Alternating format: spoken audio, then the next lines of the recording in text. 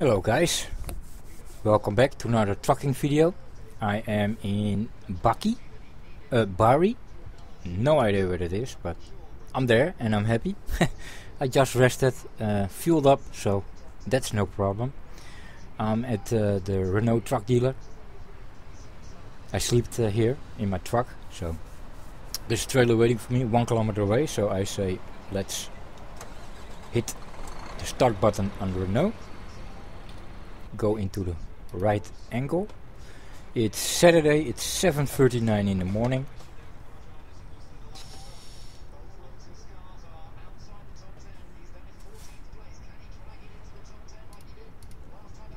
And let's get the trailer, of course.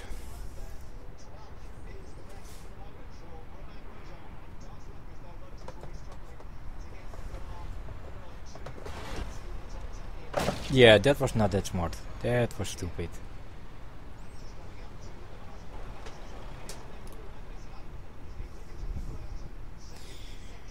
Really stupid.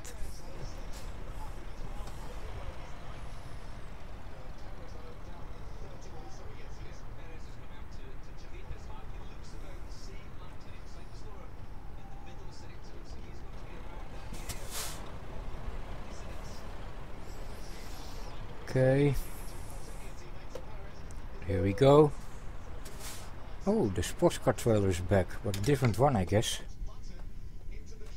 Yeah, it's a different trailer. Nice, but I'm gonna take that one. It's another car transport, but now it's the all blue one.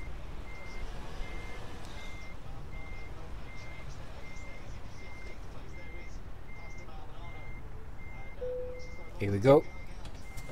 Very funny. First I deliver the sports cars, and now I take another car transport. I'll say it, I think. Looks like it. Or Skodas. Volkswagens, you never know. There are 6 of them. The trailer only single axis, single wheeled, so 8 tons of cars. Yeah, that's of course. And we're going to Lublin. UPS wants them. The nice thing is I'm gonna get paid 120,000 euros for a trip of 1800 kilometers. So yeah, that's normal now for me. I'm gonna go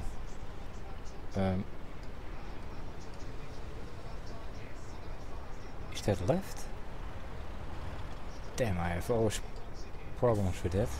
Let's see if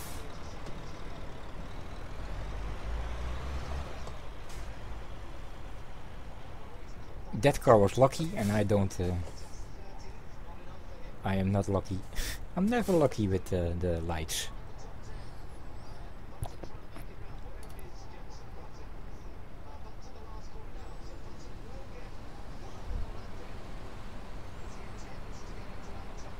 Come on. Yes.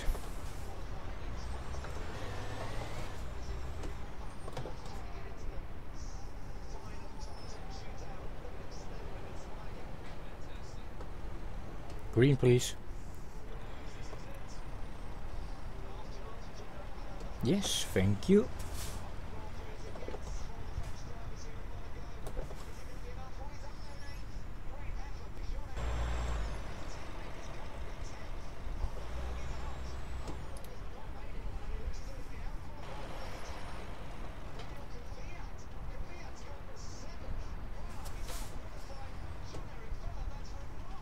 Okay.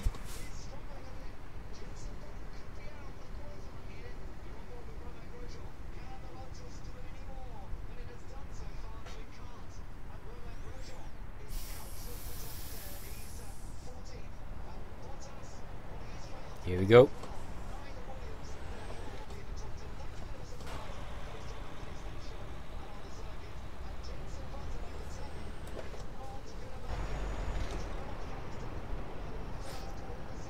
Well, first things first, get out of the city. Well, I did that. So now we're going to the highway or freeway, and we're gonna speed up, of course.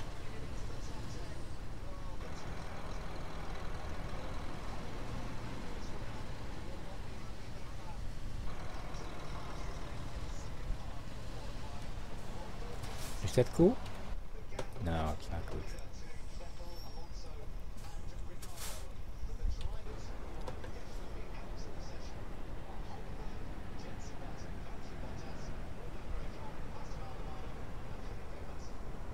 He just switched lanes.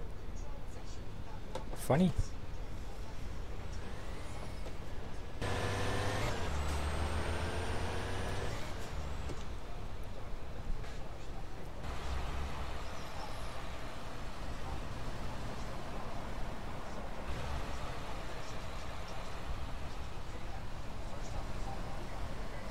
I'm gonna jump inside, of course, and speed up.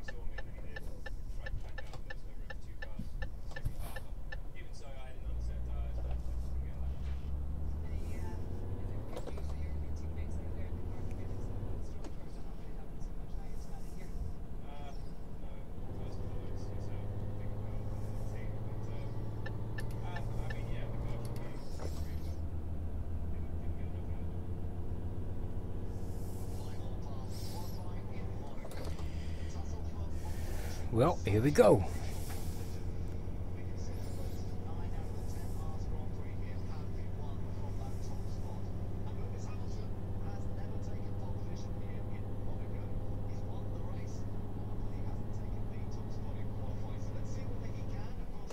Going 145. Let's see for how long we can do this speed. That's of course always a funny point. I like it, you know. Very good truck. I will have to look for a more nicer interior. I don't mean the dashboard, the meters and the gauges and whatever they're called. They're fantastic. The red light is sweet, but the interior of the truck, the seats and the color, and it's all very neatly and tight and nice and yeah, easy for the eyes. But I don't want that, you know. I want white, red, black, black and red, orange, red, purple. I wanna. It has to shout at me.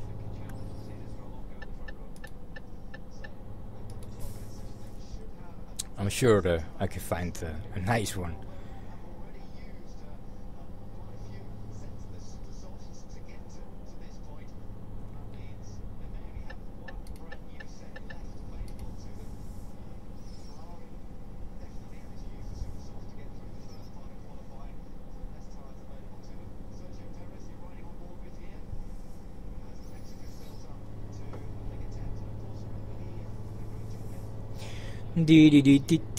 Going 151, 152, 155.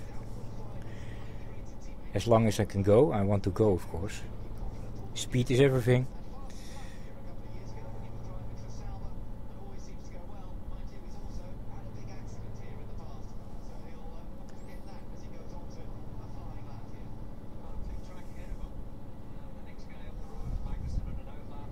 Nice.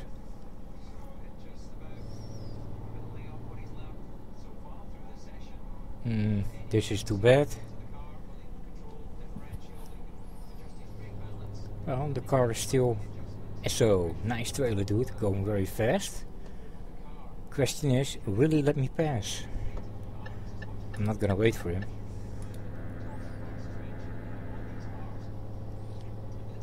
Dude, how can you go so fast, man? Really?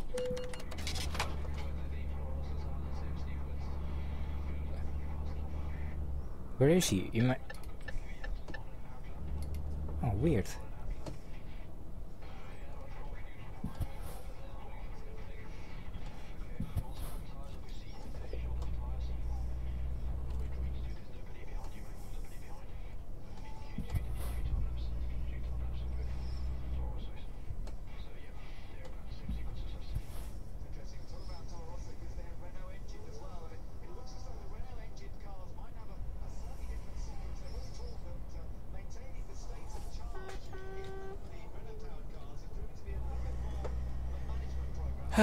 Thank you. And he's gonna speed up. You're so funny, dude. Now he's gonna brake again.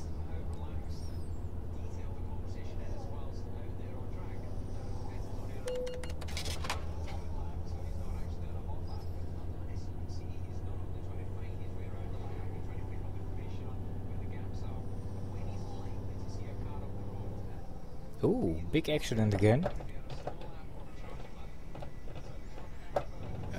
Bad road, bad road.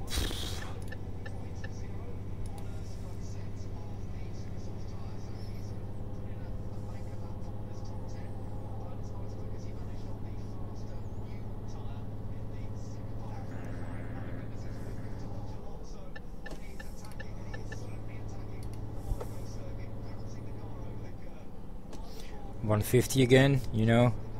Hello, fellow Renault driver. No, it's not a Renault, dude.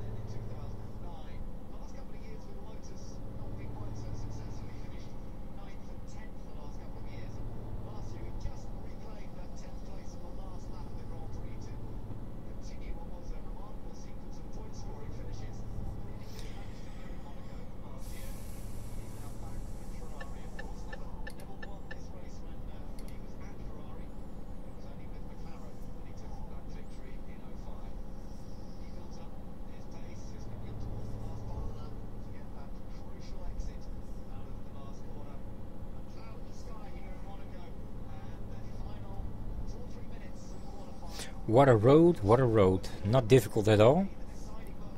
So yeah, this part is very relaxing.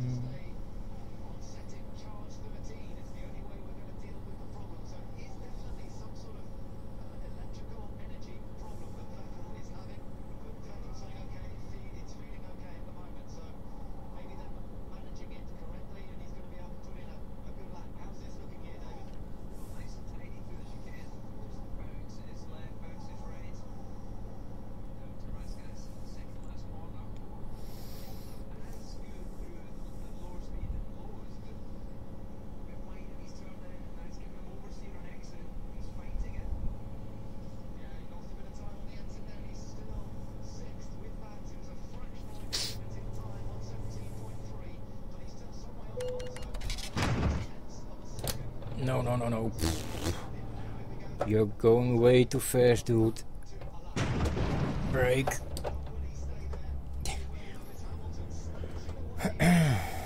That was not good, of course.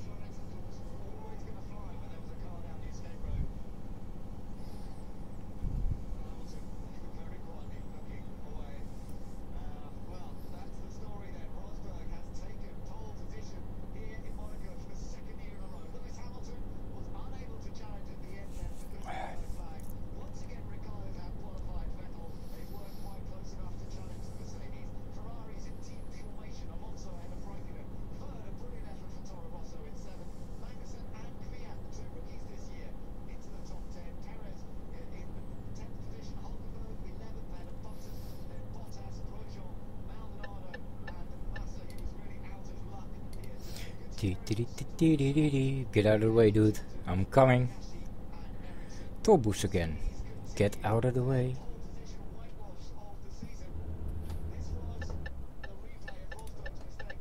Damn it.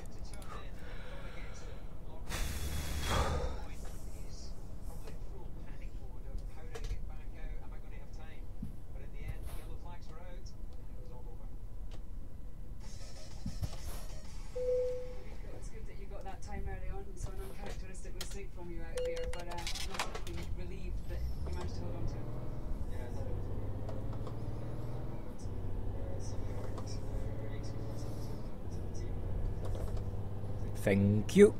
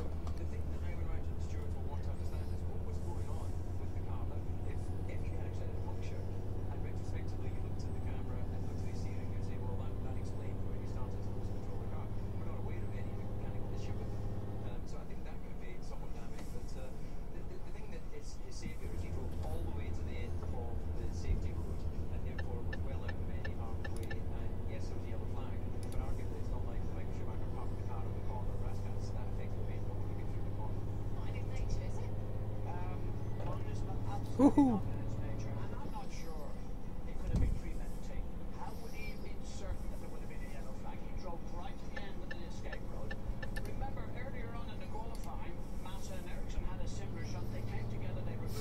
Do, do, do, do, do. Container. Good point. Mercedes are being investigated at the moment by the stewards. Let's hear from Lewis now. There's mixed emotions, I imagine, happen for another Mercedes one too, but it's not your turn this time. It's motorsport. How disappointed were you when you saw that yellow flag? Would you have done it? Would you have got pole position? I was in a pole position, yeah. It doesn't matter, I should have done it before. And as Nico explained sort of what went wrong, it looked like he just went straight on. Have you seen it? I haven't, but I'll definitely look into it when I get back. Well, we're joined now by Daniel Kvyat from Toro Rosso. What a great debut. A terrific result qualifying in ninth. It didn't start quite so well though, did it? Well, yeah, I think I had some white hairs after this qualifying, but it was tricky qualifying. A lot of things going on here in Monaco, especially in Q1. Just look at it now. A lot of running, but yeah, I think I still managed to enter Q3 after that accident, so it was all fine. What was the actual cause of that? Is that to do with the recoverable energy, or was it just braking too late over the rise? I think I didn't really consider the prime time don't provide us with so much grip as an option. So when I took this bump, it's a question of a little bit of space. This was first time during this weekend that I took this corner with such a way, and the rear just couldn't take it. So Bearing in mind where you finally qualified, which I have to compliment you on, was fantastic. Did you think it was all over at this stage? well, I tried to feel straight away suspension was fine. I knew that front wing was gone, but I tried to keep cool and I said to my team that suspension feels fine. I got flat spot, but it's important that we can carry on. We could carry on and we can enter in Q3. Daniel, you were very calm on the radio. We saw that. An intelligent debut today, considering you've never been around here. We wish you all the best for the race tomorrow. Thanks very much. Cheers, thank you. Daniel Ricciardo, solid qualifying for you today. I wonder whether you're a little bit disappointed to not be on the front row. I know you desperately wanted it. Yeah, I am disappointed because Here we go. he thinks I did a good job. And, to be honest, I'm frustrated. I think the second run in Q3 was the lap that could have been the one. It was looking pretty good up until turn 8. And I just leant on the car and hoped that it threw me around the corner, but just lost the rear end. That was pretty much the lap over. Well, I'm completely disappointing, but still an impressive lap. You seem to have been very strong consistently around the track through all three practices. Maybe you can just take us on a lap when we're joining here as we come out onto the start finish. Take us away. Yep. So turn 1 is pretty bumpy on the entry, and it's very easy to overshoot, as we've seen a lot of cars do this week. So it's just about getting a clean exit there all the way out the hill. And trying to So close. turn 3. It's pretty low grip this weekend there. So it's easy to overshoot that as well. Braking into turn 5, try and go late. On the second run, I was actually pretty mega through there before I had my moment in turn 8. But then around here, just a bit on the curbs, bit of understeer, struggling with the left front, and just trying to get out there clean. Through the tunnel, put the night shades on, and braking for the chicane. The car was pretty good under braking here. The rear was pretty stable. Get over the curbs, try and get good traction out of here. Bounces quite a lot over the curbs, and this is my favourite part of the track. Turn 12, and then the swimming pool is awesome. It's mega through here. And then into the, I don't know the name of the chicane, maybe you can tell me, David. Just calls the chicane, but this is where you've been really strong as you enter Rascas. 2 corners. 155 kilometers an hour. The Rascas on that I need to rest in 5 hours. Fuel is okay. so the last sector's been So yeah, no problem. But I sound a bit miserable, but yeah, I think the second run would have been a little bit nicer. Daniel, we've got to ask you the all-important question. Sebastian Vettel, 4 times world champion, and you still continue to out-qualify him. Does this say to your mind at the moment?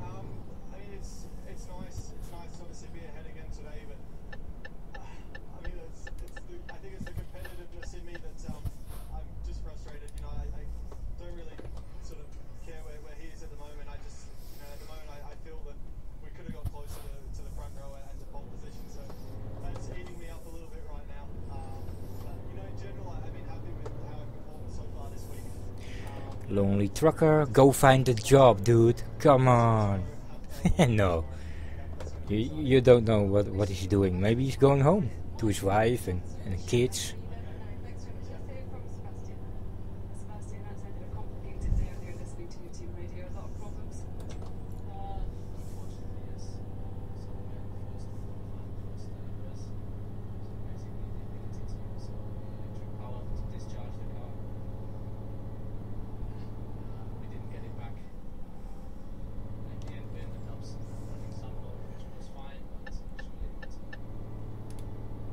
was a message from the car was big.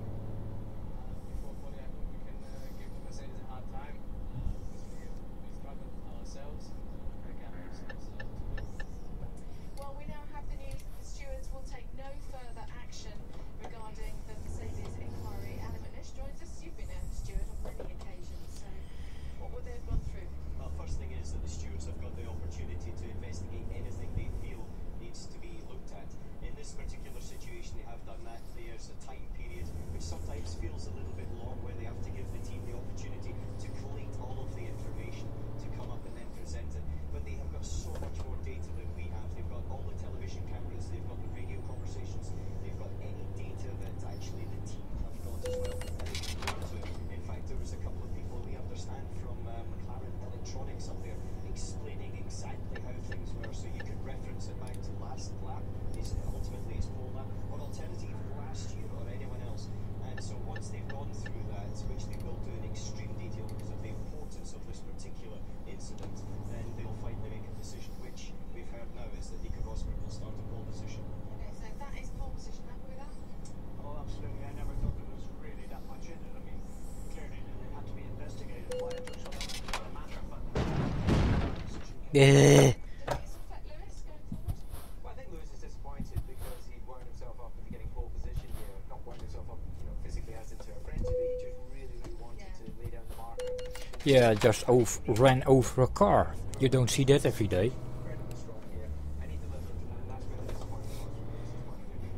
We also had news about Marcus Ericsson. He will be starting from the back of the grid, I know, tomorrow. Yes, he's received a penalty for the incident with Felipe Massa, and he's also got 2 points on his licence. Now, ultimately, that was a mistake, and I think it was called straight away that he was going to receive something incorrectly. So, So the battle is going to be on tomorrow with the two Mercedes boys once again. Susie, the gloves are finally off. This is now the war zone. And the Hamilton-Rosberg situation can only get better, juicier, and much more exciting. Okay, well, Why let's find ourselves did he out do that, man? Why do you break? tomorrow's race. My God. Front row was 12 months ago, with Nico Rosberg ahead of Lewis Hamilton. Daniel Ricciardo, Sebastian Vettel ensure all Red Bull's second row. Home team formation continues with the Ferraris of Alonso and Raikkonen. An excellent performance from Jean-Jacques Vergne at 7th place, while Kevin Magnussen is McLaren 8th, ahead of fellow rookie Daniel Kvyat and the Force India Sergio Perez.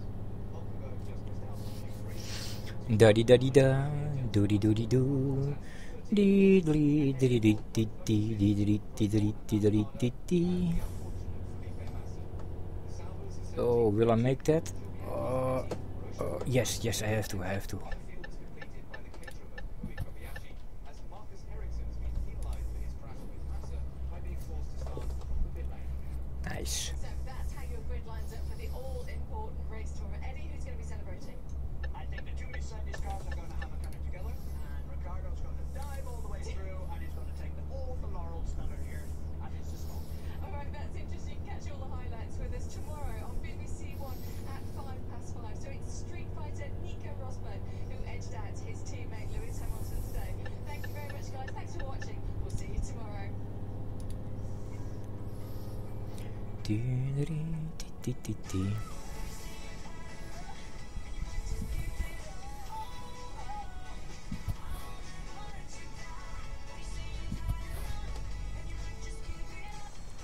Well, almost halfway.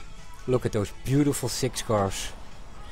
Before this I had the race cars, and yeah, the company trusted me enough to give me another car job. So, and I can understand because I brought the race cars 20 hours early, so that's cool. Well, this is part 1, guys. I hope you enjoyed it. I did, and hopefully part 2 will go a little bit better. So stay tuned, of course, for part 2.